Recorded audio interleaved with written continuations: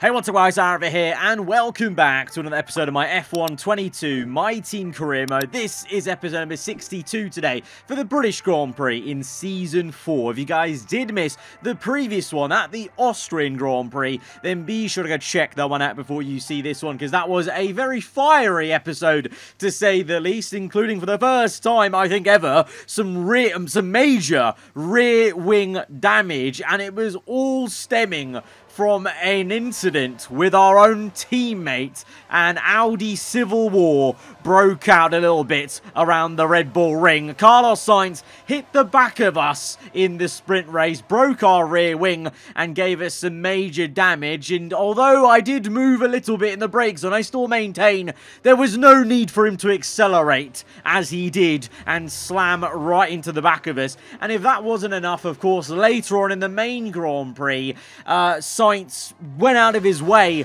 to hold me up, and we lost out on the 3-second gap lead that we had built in the lead of that Grand Prix. In the end of it, it didn't matter in the end, because everything was piling on top of me, I guess, that weekend, because we went on to have an engine failure. So in the end, Sainz got the last laugh of actually outscoring me in that race, and we had to suffer our first ever engine failure of the season around there. But of course it had to happen in the same episode where we had come to blows with our teammate and everything was already a bit of a pressure cooker. That certainly added to it. It was a shame, because the car was so quick and I was so 100% convinced I was going to win that race. Our engine is insane now. We've got the most powerful engine on the grid thanks to the upgrades and the work from Audi. And going into our home race today, we now have the best car on the grid completely. We're just ahead of Red Bull.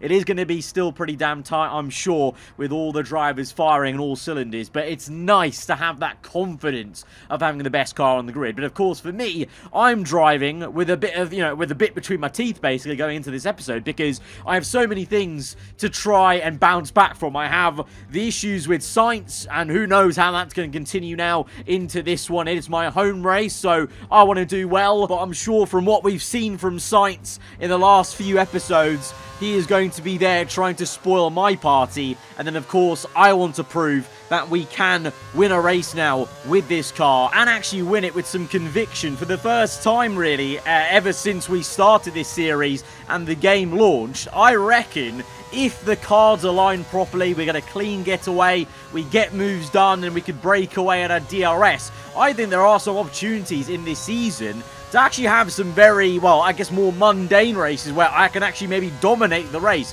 because the car felt that quick around Austria. Of course, going to have to see how in the next couple of episodes if we can maintain where we are on the R&D chart, because I'm sure now the AI are going to start to slowly catch up with us, start to out-upgrade us because of their boosted R&D and our reduced R&D. And you're seeing that with Haas. Haas's rate of development has been the best of all of this entire grid. It's been a bit scary in a way, so we'll see how it goes. But that's why I'm desperate to make the most of it. We need to make the most of our car at this stage when it is the best, because it's not guaranteed to be the best all the way through the season, which makes how the end of last episode ended even more frustrating, because I was already angry and fuming in the cockpit of how things were going and what had happened with Sainz. And then obviously it's no one's fault, the engine just gave away. It's a mechanical issue that is a randomly thing that you can't change. Restarting that race, you'll know if you played the game, if you get mechanical failure, you can restart that race as many times as you want. You're always going to get that mechanical failure,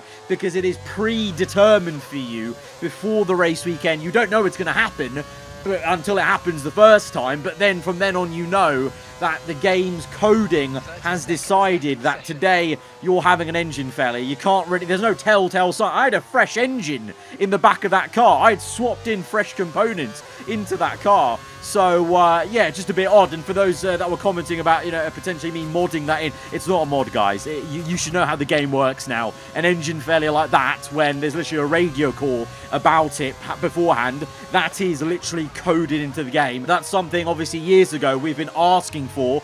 And, as much as it frustrated me, it's fair game. That's what happens in Formula 1. It's a cruel sport, and it was cruel to me last weekend. Against all odds, I thought I was going to fight back and get this amazing victory, and alas, it was scratched away from us. I'm still fully backing this team with the partnership with Audi. We've got a great engine, and we've got reliability upgrades on the car as of late. We've got more coming, in fact, right now, into this weekend, into the next one. So, I'm trying my best to make it as reliable as possible, but unfortunately, Lady Luck was just not on my side. But this is a new race weekend and a new opportunity, so full focus now on Silverstone. We've made it through into the top 10 shootout, along with Sainz, the 2 McLarens, Red Bulls, 1 Mercedes, both Haas, and 1 Renault of Verstappen. Bit of a shame not to see either of the Audi Sport Works cars make it through, because you may have noticed on the R&D shot, them and Ferrari did bring some significant upgrades to this race weekend, so I was kind of maybe thinking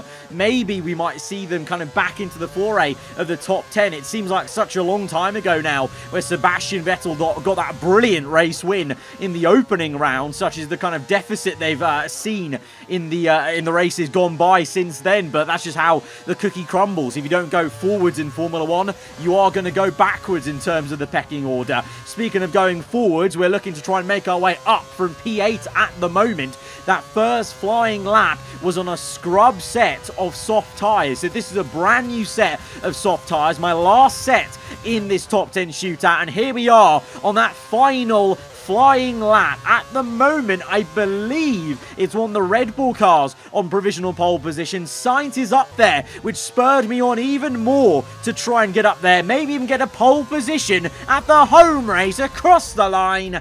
It's not quite pole. It's such a close margin. It's the front row, though, alongside Albon in the Red Bull, and crucially, ahead of Sainz. I'm more happy about that than really getting on the front row, to be honest. Ahead of also, obviously, our rivals of, our rivals of McLaren with Lando Norris and Gasly, as he won last race. So could he be getting into this championship fight maybe late on with a second half spurge? Who knows? He looked very good around Austria, to be fair, and especially after I retired. Clearly went on to go overtake both Lando and Drogovic. Bit of a shame for Repsol Haas to not be a bit further up, but you can see things are very tight in qualifying. So, and also just potentially the circuit doesn't suit their car as much as it did Austria and the race that had preceded it as well. So interesting times there in terms of that close fight behind us. But for us, happy that we have qualified our teammate after all the drama of last weekend, and also on the front row for our home race. That's what you want. Now let's try and get the jump on Albon, hopefully on the opening lap, and we can maybe go on to do some great things in our home race. Let's go to the grid. Welcome along then to Great Britain and the Great Silverstone circuit for today's Grand Prix.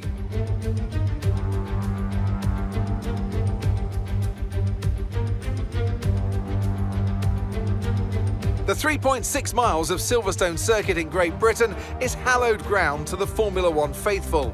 We have 18 corners that wrap around this former World War II airbase, and some good passing opportunities at the end of the DRS zones. Before we begin, let's take a quick look at the grid lineup for today's race. What a great lap from Alexander Albon yesterday. He'll start from pole position and the owner-driver alongside. Considering the rest of the grid, we have Sainz, Gasly, Lando Norris and Tsunoda, Schwartzman, Verstappen, Drogovic and George Russell, Fernando Alonso, Bottas, Sergio Perez and Oscar Piastri, Vettel, Liam Lawson, Mick Schumacher and Charles Leclerc, Théo Pourchaire, Magnussen, Ocon and Lance Stroll brings the grid to a close.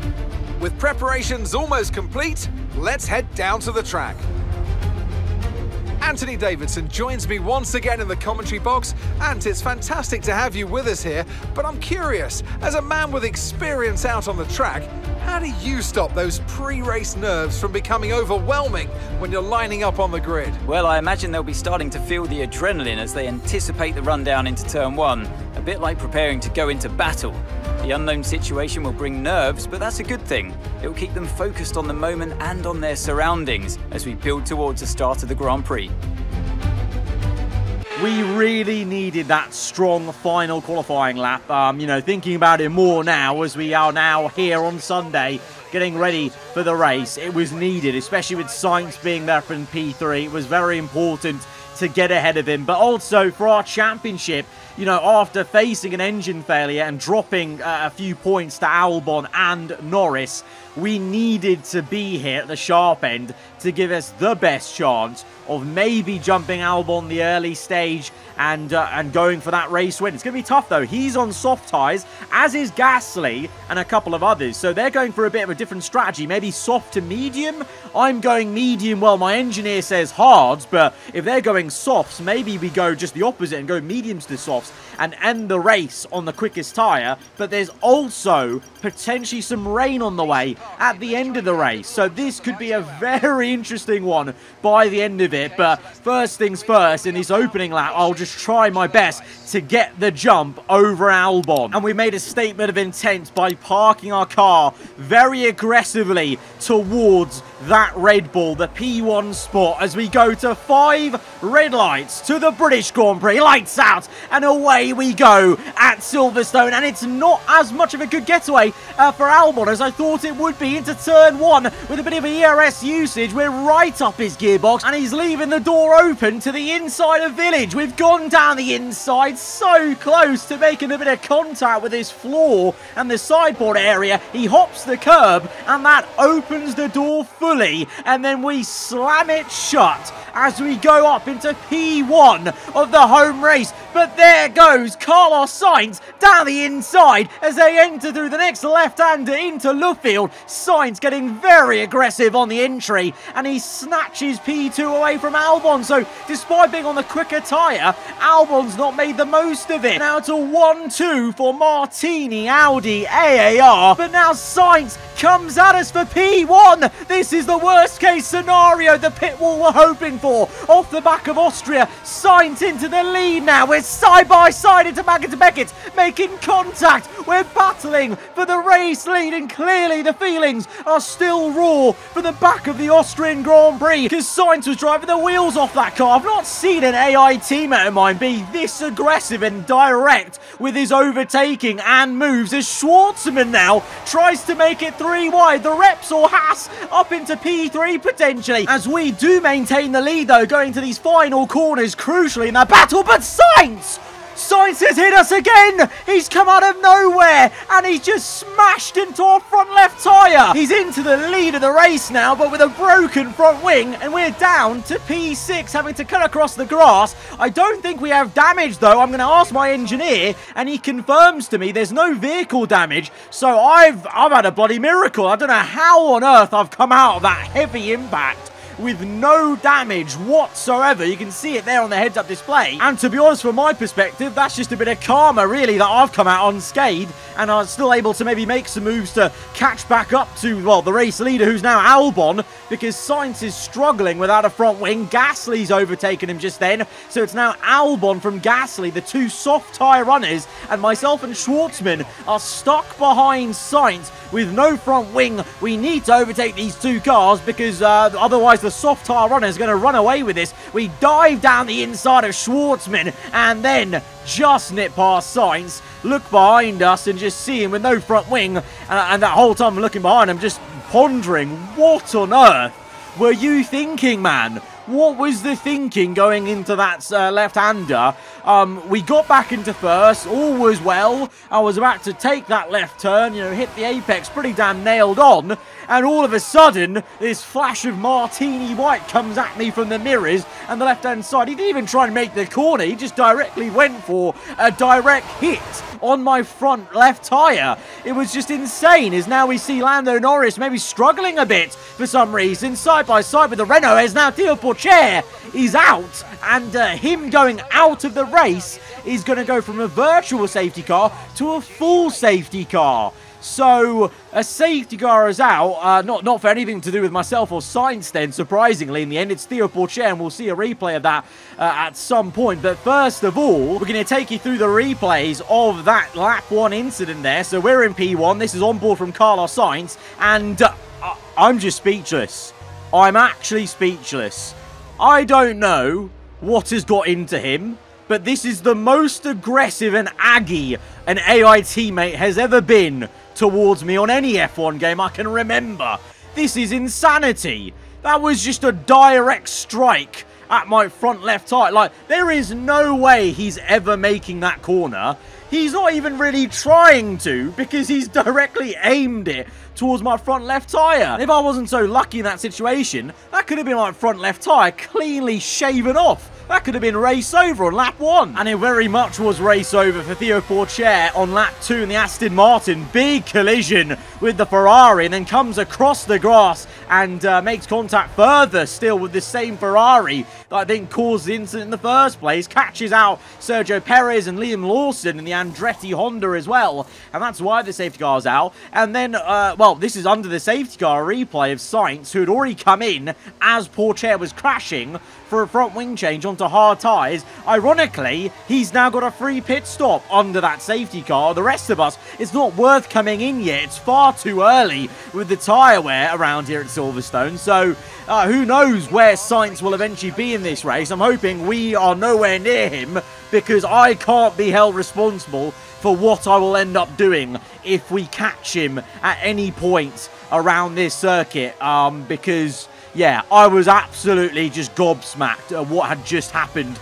But now we're on the restart. We've got 2 soft tyre runners ahead of me, and the game plan was to try and stick with them until their soft tyres start to wear out and try and make a move. Speaking about making moves, Felipe Drogovic makes a move on the soft tyre runner Fernando Alonso and gets up into P9. Drogovic didn't have the best qualifying on Saturday, but trying to make some moves and climb up the order. His teammate doing very well in P5. Clear that the Haas car maybe isn't as good around Silverstone as it was around Austria, but still pretty damn competitive to where Haas were at the start of the season, you must say. But now the laps have gone by in this opening stint. Gasly looking to make a move for the lead of the race versus Albon, and the whole time we've just been looking after this set of medium tyres ready to pounce. Unfortunately, I won't get that chance because they both come in then, to my surprise, on that same lap that Gasly went for a move. You know, that was the only attempt Gasly made that entire first stint, and as soon as he made the attempt, they both decided to come in. So, yeah, you guys know how much I love to get stuck in with on-track action rather than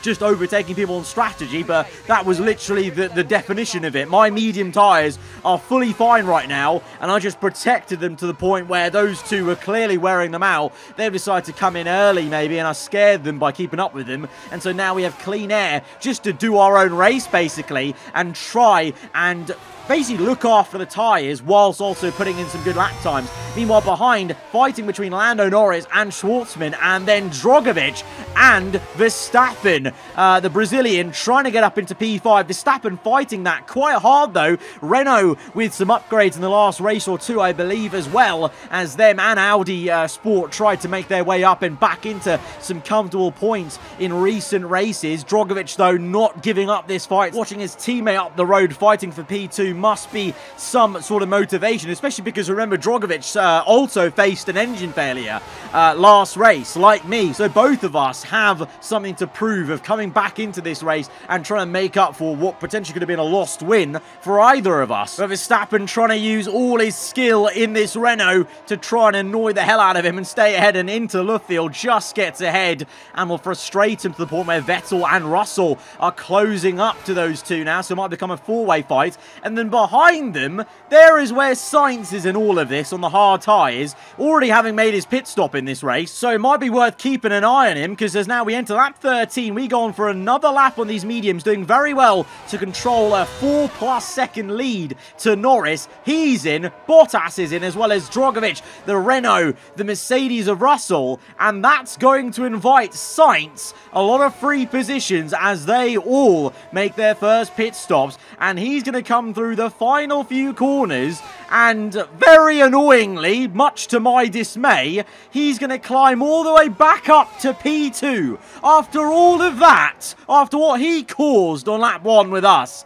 he's somehow ended up in a great position in second place with the hard tyre already on his car, and you can see the gap is about 16.4 seconds, 16.13, fluctuating a little bit. That's well within the window of a pit stop. So as it stands, when I pit, Sainz may actually just get the lead of the race, which is just unbelievable. Like, I know he had a free pit stop, so it makes logical sense, but in terms of if it's fair or not for the race to end up like that. That is just unreal. That is just, and that's going to be worse for him, because that means I'm going to be chasing him down from second place with a burning anger inside the cockpit, knowing that I should be up there in first place. But what might change the game is this. It's lap 18, and I've still not come in from my pit stop.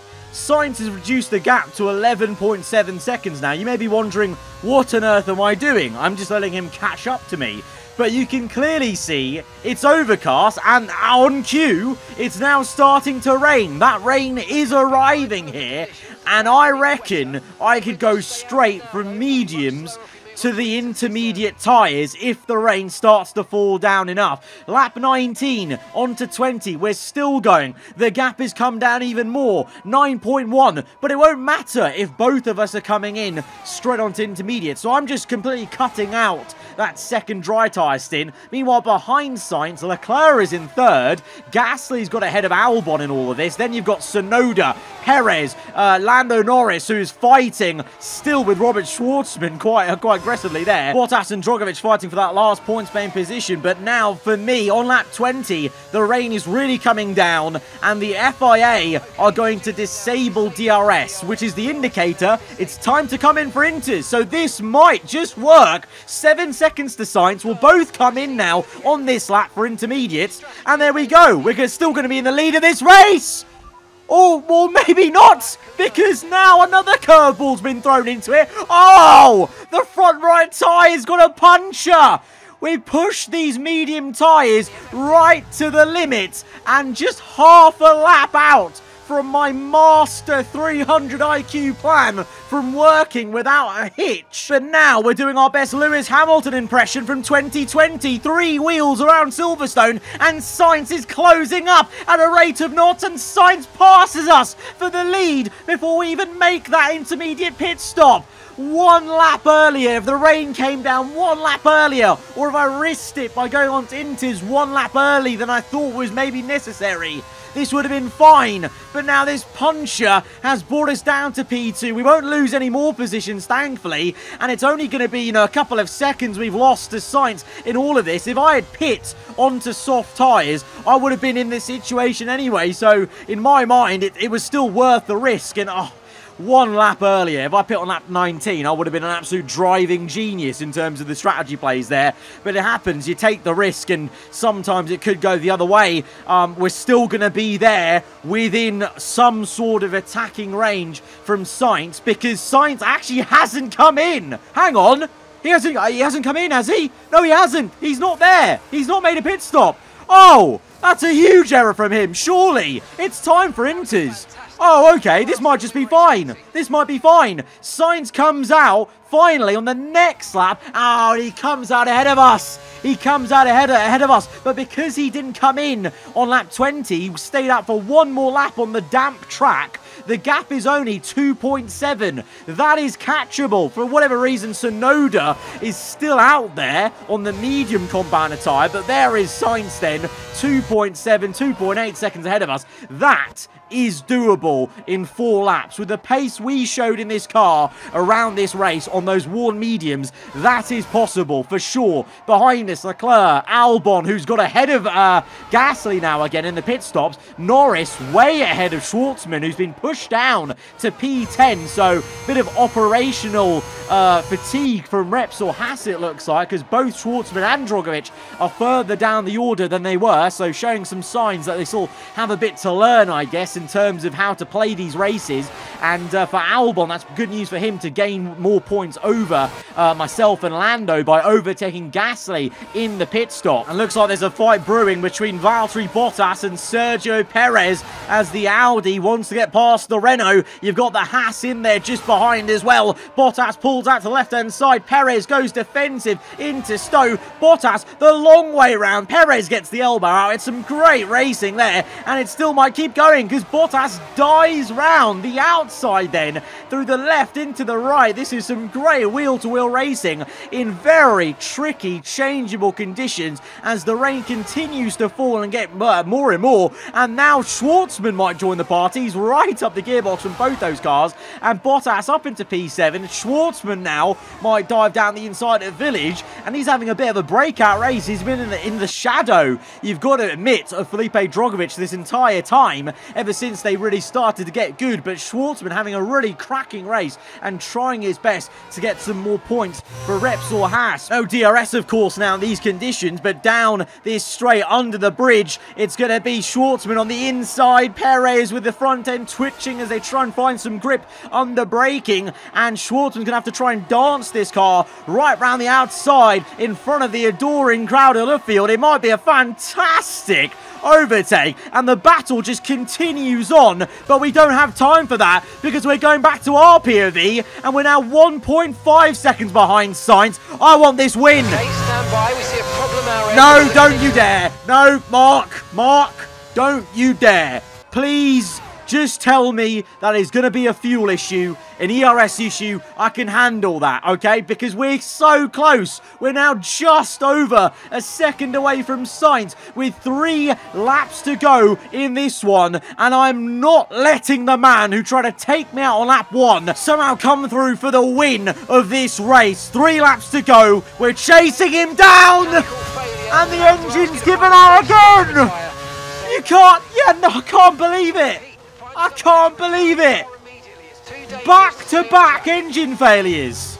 Back-to-back. Oh. You can't write this stuff. You can't actually. This is unbelievable. Unbelievable. I can't actually believe that's happened.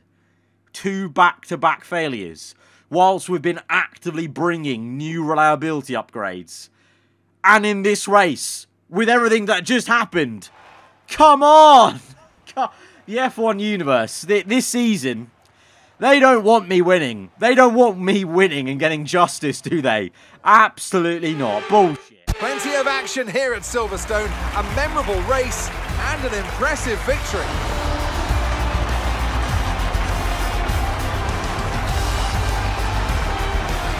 And talk to me. What do you think it was that sealed the win for them? It's a heroic effort for any drivers for racing conditions like these, and seeing them fight their way to the front was very special indeed. They were able to find all the grip, all the good lines, and had the confidence to get on the power to top it all off. That's what pushed them into first place here today.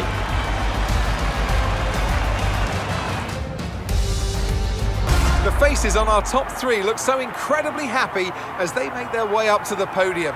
A much-deserved victory and a brilliant performance from them all. Look at him, this smug bastard.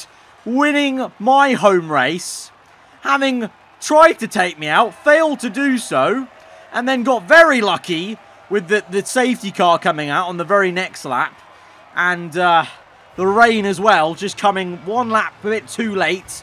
It wouldn't have mattered in the end, actually. Even if now, looking back at it, it would not have mattered if I had actually not got the puncher and I'd come in the lap before and Inters. Because I still would have had that engine failure. Because as I explained in quali to you guys, that is a fixed point in reality. You can't change that about the timeline.